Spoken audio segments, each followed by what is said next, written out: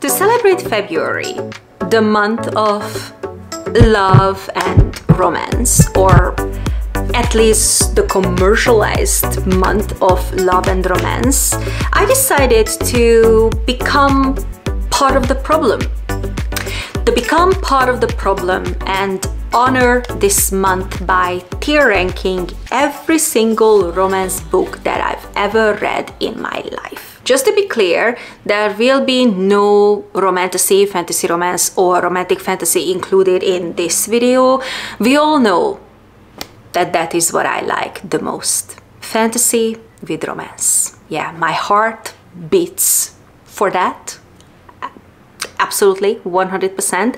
In this video, I will be focusing on contemporary romance and maybe one or two classic romances and Regency style or Regency era romance. Now, I am super tough on the contemporary romance genre. I am unreasonably tough, unnecessarily tough on the contemporary romance genre. I don't know why. Maybe it is because I read a lot of fantasy romance. And when it comes to fantasy romance, I mean, you know, I can really just detach, because what are the chances?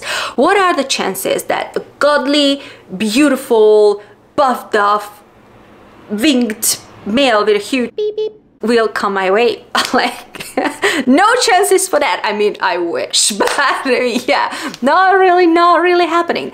But when it comes to the contemporary romance genre, that is taking place in our everydays and featuring couples who are real people, who are real with real everyday human problems. And it just has to work for me. The connection between the two characters really have to be there. Otherwise, I am not reading the book. Okay, now let's get to the tier ranking, because we do have quite a lot of books to discuss today. But before we do that, hey, hi, hello, welcome back or welcome to my channel. If you're new, my name is Zsuzsi. I am the petite reader and I make weekly bookish videos. And if this is something that sounds good to you, or you like any of my other videos, then I think that you should definitely subscribe to my channel. You are welcome here. Okay, back to the tier ranking and back to the tiers. First, let's discuss the tiers. Okay, so the top tier, Happily Ever After. Yeah. I think that this tier needs no explanation.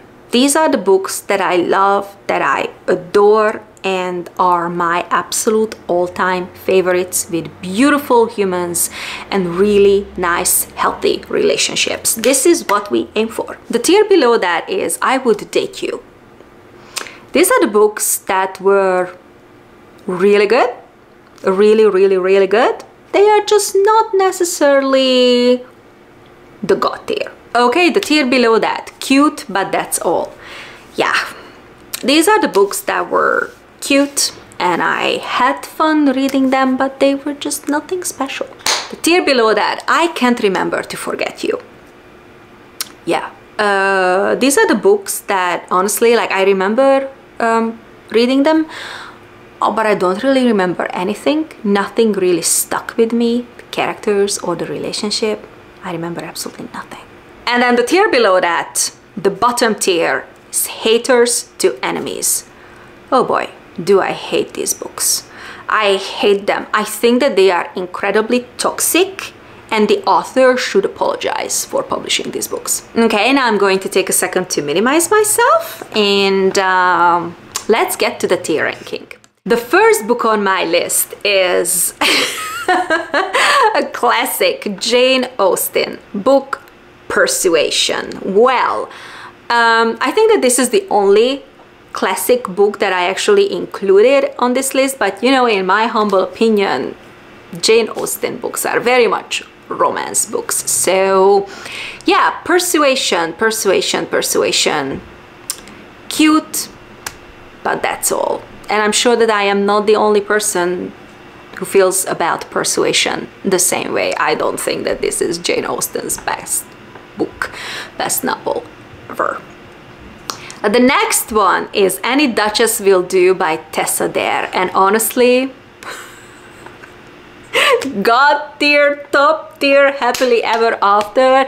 This book was my first historical smutty book, and oh my god, I absolutely loved it, and I recommend this book to everybody. And I want to read every single book in this series because I think that it's a 4-book series.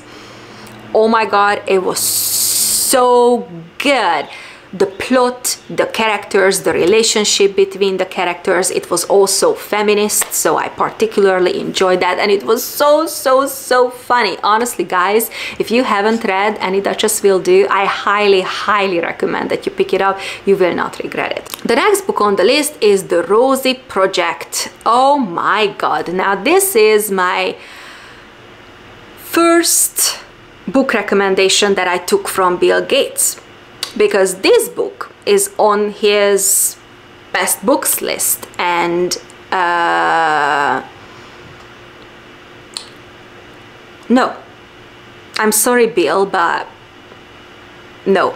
If you think that this is a good romance book, then you're in trouble. This book was absolutely terrible. Some people describe it as Sheldon in love, and yeah, I would say that's correct. That's how I would describe this book. It was not good, not good. Really looking at love in an analytical way, I didn't enjoy it. I didn't enjoy it. I am going to take other book recommendations from Bill Gates, but not romance book recommendations. No, this was the first and the last. Okay, next book is The Hating Game, and this has to go right up there next to Any Duchess Will Do. The Hating Game was the first contemporary romance book that I read in English, and this is the book that got me hooked on the contemporary romance genre. I love it, love it, love it. This is not the only book I read from Sally Thorne, and I think that I like her books and her writing. But this one is truly top-notch, and I have a special connection to this book because it introduced the contemporary romance genre to me. So, you know, it will always be an all-time favorite of mine, no question there. The next book is The Kiss Quotient, and this is gonna go here. Cute, but that's all. Oh no, come down here. Yeah, cute, but that's all. There were so many things that I really liked about this book. I really liked the female character. I really liked the autistic representation. I really liked that she was a boss babe in this book, you know, who was very successful and who made more money than the male protagonist, and then he was not threatened by that fact, and they actually had a very cute relationship. So I would put it in the average tier. I haven't read any of the other books in the series, just this one. Super spicy, super smutty. Next book, The Unhoneymooners. Oh, you know what? I would date this book. I think that this book was good. Like, it really read like a fantastic book to me up until the end, when certain things happened in the plot and I just couldn't vibe with that. And I was like, oh really? Really? Are you serious? You just destroyed a completely fine book. So yeah, it's just gonna go here. I would date you. Oh, the next is Bringing Down the Duke. This is a Regency era romance book, and you guys will see that I tend to like Regency era romance books, and this is a very feminist book that takes place at the University of Oxford, and honestly I loved everything about it. I loved the characters and I loved their very authentic and beautiful relationship, and honestly I highly recommend this book. This is just not like, you know, the perfect book to me, but it was truly fantastic. Next book is Get a Life, Chloe Brown, and this is one of my favorite romance books of all time. I read every single book in the series. You will see them coming up on the list, but I personally think that this is the one that's the best in the series, and oh my god, I loved it. I loved it. And after reading this book, I am definitely keeping an eye out on Talia Hibbert's upcoming releases. Next book on the list is Second First Impressions by Sally Thorne, right? The author of The Hating Game.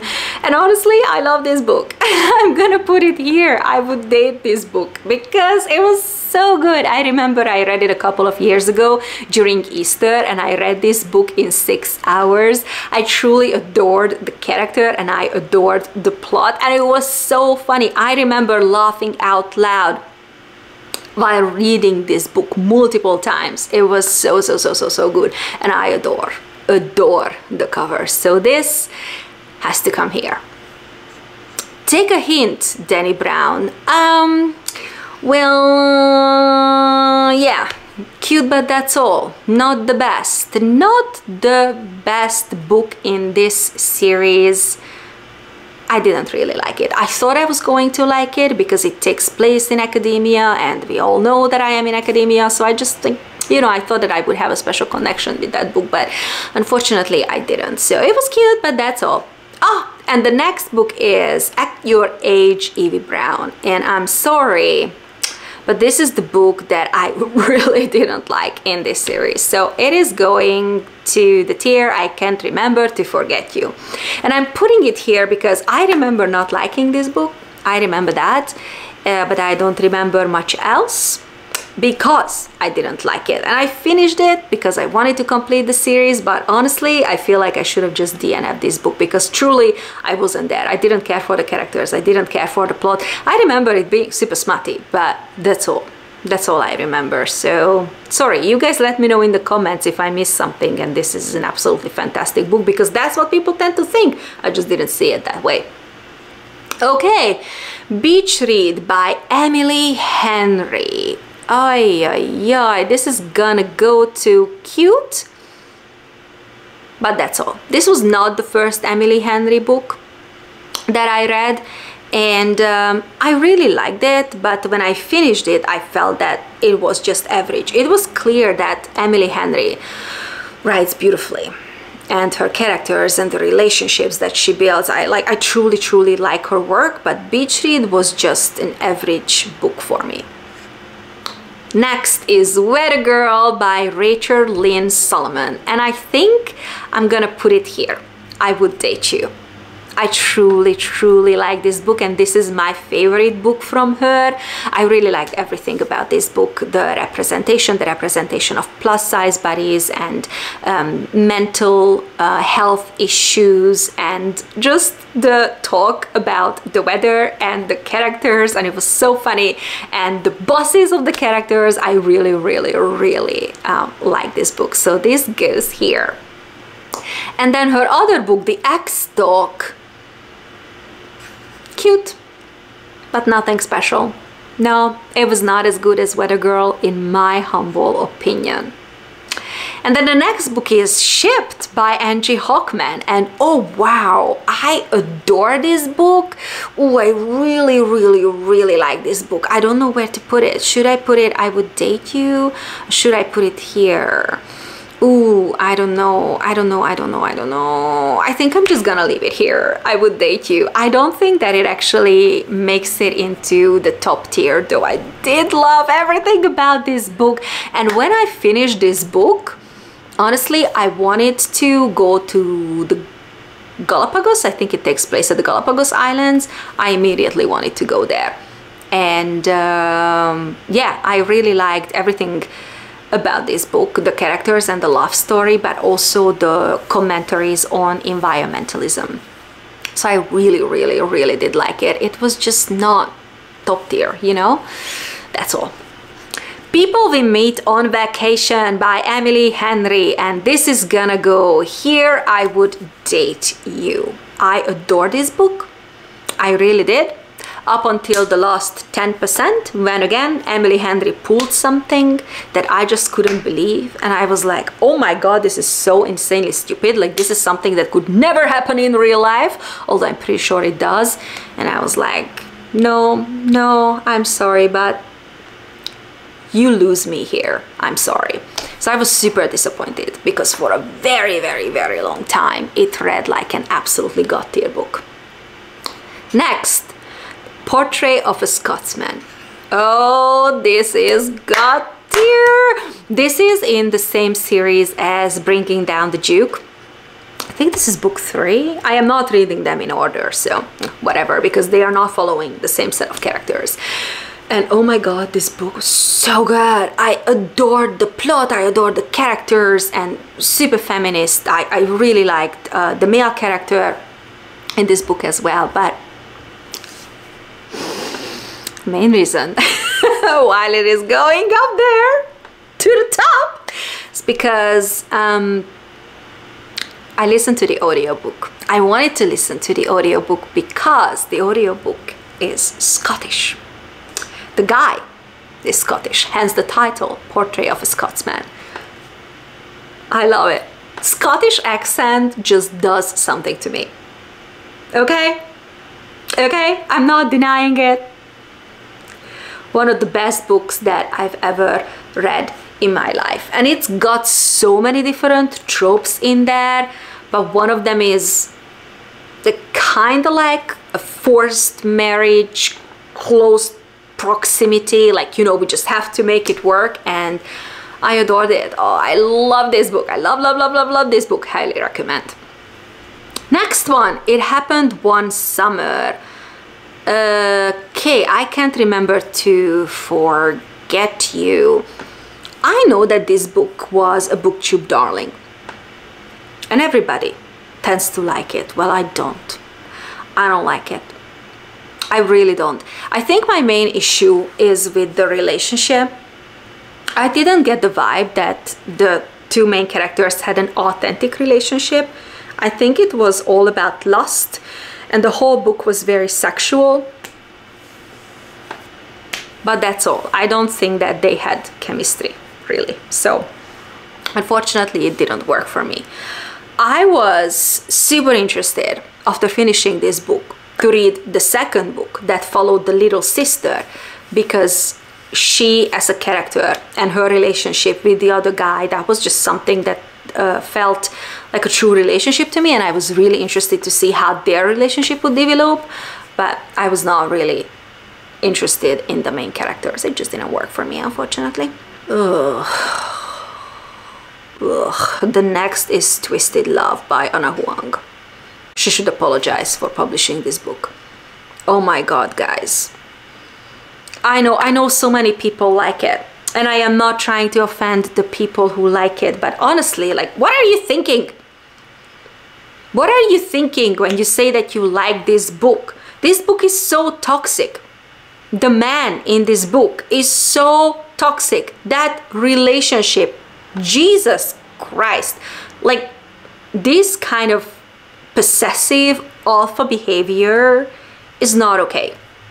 Not okay, not in a contemporary romance book, or not in like any other books, but especially not in a contemporary romance book. And this is not something that should be romanticized. So I'm sorry, but, and I don't know what I was thinking chewing myself through this book. It just made me so angry. This is the only book that made me so angry that I actually wanted to finish it. Look, in my mind, it actually makes sense, okay? That's all I'm gonna say. And the next is The Ex-Hex. And this is cute, but that's all. I remember reading this little witchy book in October in Salem. So I had a really good time. I would recommend it. I have not read any other books in that series, but I think that the first one was actually super cute. And I think that this is that typical situation when you find a book in your life exactly at the right time and at the right place. So that's what happened between me and this book. So super cutesy. The next book, oh my god, I love this book, Dating Dr. Deal. Oh my god, this is absolute top tier.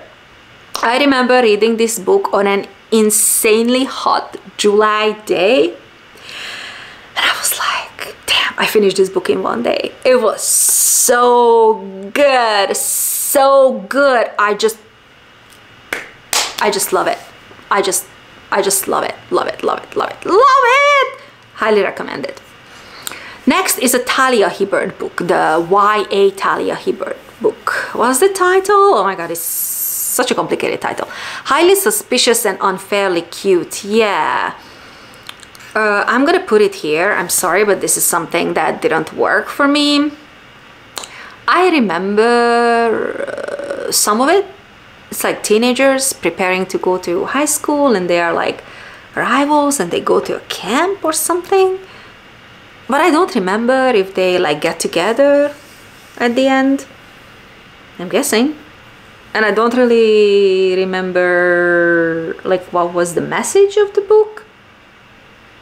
Did they go to university? Oh, I'm sorry. I don't remember much, but I remember that I was very, very, very bored reading this book. But yeah, like, you know, when you pick up a YA book that's not necessarily written to your age range, like my age range, then, you know, this can happen. Next, The Roughest Draft. Oh boy. I really want to put it here. Haters to enemies, but I think I'm just gonna put it here because all honestly, I don't remember this book. I remember certain things, of course. Like there, do I remember anything? No, actually not really. Oh, I remember now what I didn't like about this book. Yeah. I'm just gonna leave it there because I am clearly having a hard time recalling what actually happened plot-wise in the books. I'm just gonna leave it there, but honestly it was not my favorite.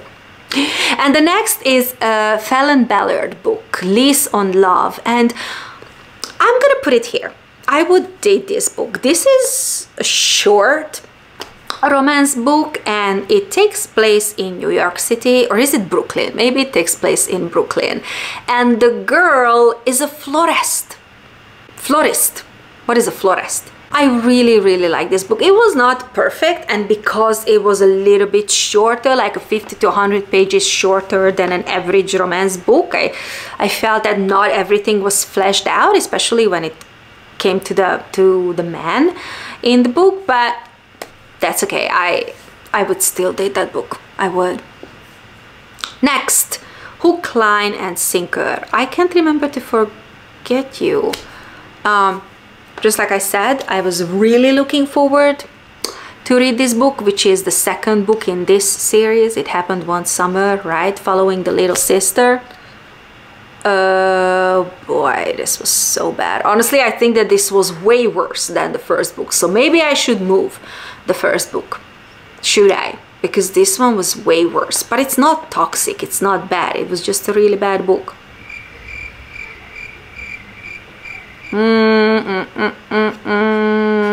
I'm just gonna leave it there. Next, The Romantic Agenda. Sorry, I can't remember To Forget You, but I am so happy that there are so many people out there who felt seen by this book. I am genuinely happy about that, and I understand the importance of this book. Next, Book Lovers by Emily Henry. Cute, but that's all. I really don't get the hype about this book. I'm sorry. Emily Henry is a fantastic writer. Characters, plot, everything is like there, but Book Lovers specifically felt super boring to me.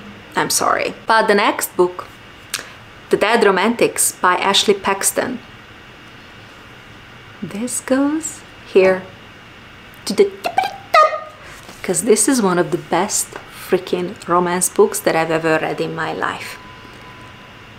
I love the paranormal aspect of this book, but what I really adored about this book is the female main character in the book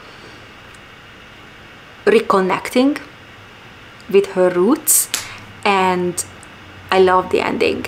I love there is not a single thing I didn't like about this book, and I am looking forward to read her other release probably very soon, because oh my god, I adore this book. It was so good. Next is By the Book. I can't remember To Forget You. I remember certain things. I remember the locations, and I remember that it was about like a writer and a literary agent, I think. But I don't remember anything else. I don't remember the relationship. I don't remember how it developed. Oh boy, I really should pay more attention to these books, because honestly, I can only remember snippets. It's a problem.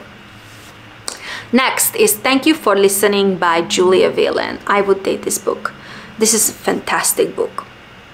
I didn't know that Julia Whelan was a writer. Well, now I do. And oh, what a writer she is. An absolutely beautiful book. I like the romance in this book, but that's not why I am putting it here into this tier, but it is because I think that Julia Whelan did such a fantastic character work in this book with her female protagonist. It was insane. Like, this book is so deep. Fantastic. Next is Dream On by Angie Hockman, the same person who wrote Shipped. And honestly, I think that this book was just cute and nothing special. I picked up this book because the premise sounded okay, but also in this book the guy is a florist, and I don't know if you can see the theme here. Florist in this book, and then florist in Lease on Love. Like, I really love plants. I am a plant mom, so when you give me a romance book when one or both of the characters are florists, honestly, I am going to read it. That's all. But it was cute, nothing else. Okay, next book is The Mistletoe Motive, and I am going to put it here. I would date you. I would totally date this book. It's such a nice Christmassy romance, and come on. It's a romance that takes place between two bookshop employees. And this is a very short book, but the representation that this author did in this book, there is representation for diabetes, and there is demisexual representation in this book as well. And I think it was like fantastically done. The only problem is that this book is short. It's only 200 pages, and I think that the author should have made this book longer and do a little bit more character work and work on the relationship that the two had. But honestly, it was such a nice Christmas romance. I absolutely love it. I really do like this book. Okay, we are entering the Ellie Hazelwood era of mine. Oh boy. Below Zero. I can't remember to forget you. It was not a good book. This book is about NASA employees and like the kind of things they do in a NASA lab. And the way the male character is obsessed with the girl.